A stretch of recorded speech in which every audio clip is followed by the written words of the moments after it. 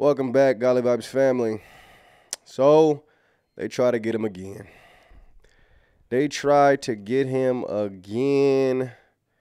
Second assassination attempt.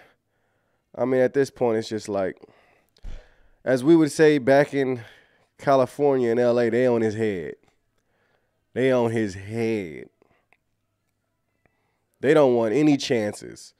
They don't want to take any chances. They on his head. They trying to take him out. Question is, why? And how do they even get close enough to do so? Or is there an inside tip? Is there an inside man? Are there spies? What's really going on in Trump's camp to the point where they're able to do this? Right? It's absolutely ridiculous. Former President Donald Trump accused happened at his West Palm Beach golf club in Florida. The suspect, Ryan Wesley Routt, I guess that's the suspect who tried to assassinate this man, who has a criminal record and recent political obsessions, was arrested near the golf course after being spotted with a rifle.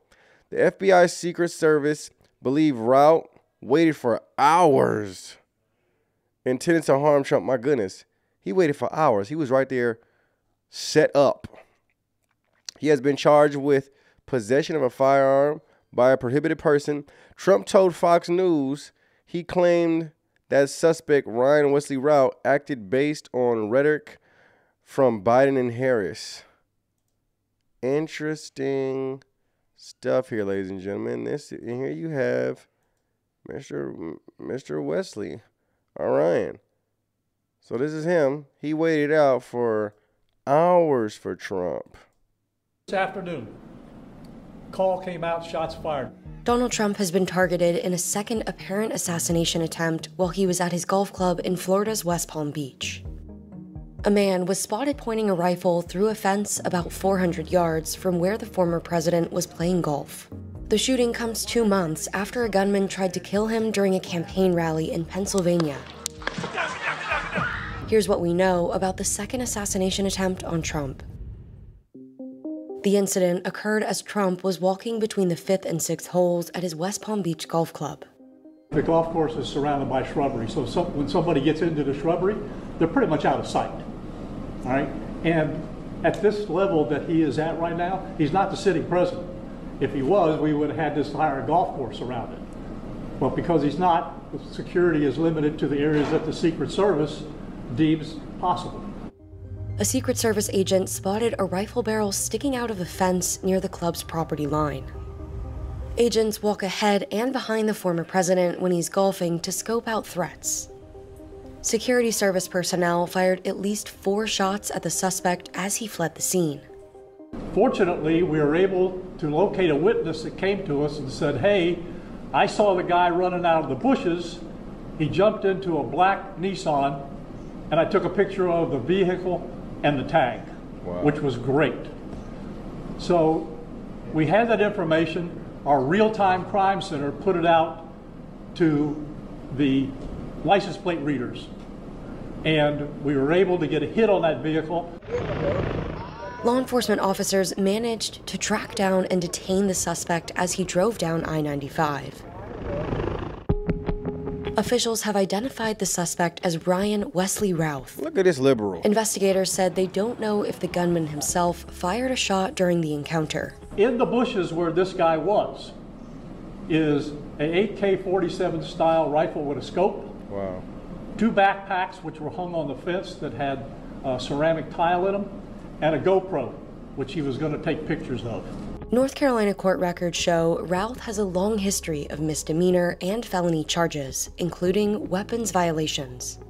Law enforcement officials have pointed to a social media account they believe is linked to Routt, where he spoke of trying to bring foreigners to Ukraine to fight against Russia. Wow. The FBI said it's investigating the incident as an assassination attempt. These people get taken over. They get possessed. For you to sit there for hours waiting on this man to get a clear shot, you just sitting there for hours on hours, willing to sit there for even more hours to try to take somebody's life. You are in a place of full possession. A lot of them, if you go to like one of these liberal marches and stuff like that, what you're going to notice is a lot of them are angry. A lot of them are very angry. If you even mention Trump, they'll curse you out. They'll yell at you. They'll spit on you. A lot of cases, they'll hit you. Why? Because it's a spirit on them that's affecting them. And that is blocked their mind and veiled their judgment where they don't even care about truth. It's like walking zombies. That's what they become. You ever try talking to somebody and you just can't get through to them? You're telling them the truth. You're like, look, I can even show you the documents. Listen to me. I have a video showing the truth.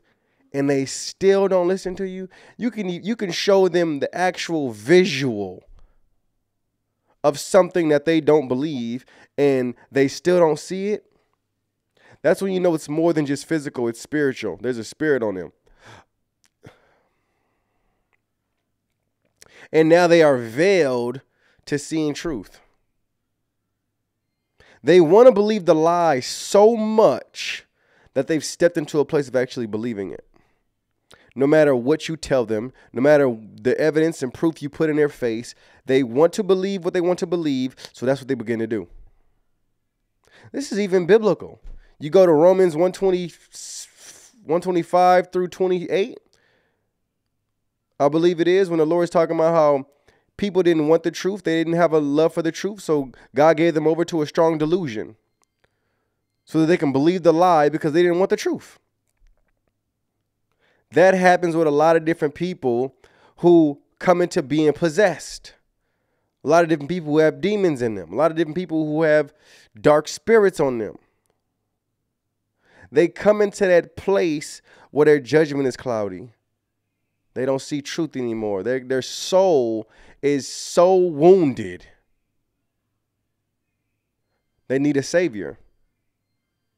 If they can only allow the light to penetrate the darkness, they just need a little bit. All it takes is the faith the size of a mustard seed to move their mindset, to move their mountain. We know that mountain in Hebrew speaks of mindsets. So just a little bit of revelation can change their mindset, but it has to penetrate. Which is why it's good for people like me and people like you to talk. Because a lot of people listen when they don't even expect it sometimes. A lot of different seeds get sown in different parts of people's earth when they don't even expect it sometimes. So a lot of people, they have a seed in them that's dormant. They have a seed in them that's just sitting in them until one day the Lord decides to water it. You know, a seed that sits in the dirt, it can stay there for years on years on years. If it never cracks open, if it never dies and begins to grow, it will just sit there in the dirt until it gets watered. Same thing with revelation that you are giving people. If you're somebody who's just watching this right now, you can be an atheist. Listen, I have thousands of atheists who have watched my music video, Dear Atheist. And a lot of them don't agree. But they watched it. You know what that is? That's a seed being planted into their soil. That's a seed being planted into their mind. Now it's just a seed inside of them until one day the Lord Jesus Christ is going to water that seed. And out of nowhere, they're going to be like, oh, wait a minute. This makes sense now.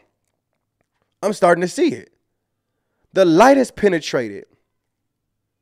So now that seed is cracked open. That plant begins to go to the surface, hallelujah, where the light is. And starts really coming into a place of truth. Now they can breathe. Now they can see. Now they can feel. Their spiritual senses have opened up. Their spiritual senses has opened up. They're wondering, where did it come from? That seed that was planted because you decided to watch that video because it said, Dear Atheist, and you're an atheist.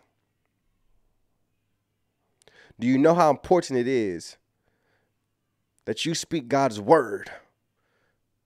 No matter if they get it at that time, the fact is you're speaking it. Your job is done.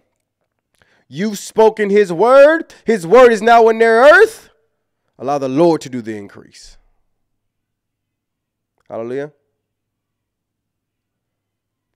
Trust me, it'll happen.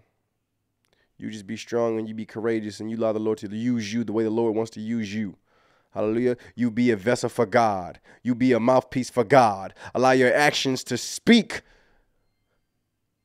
and tell the world what type of disciple you are through your actions, through your doing, not just your hearing.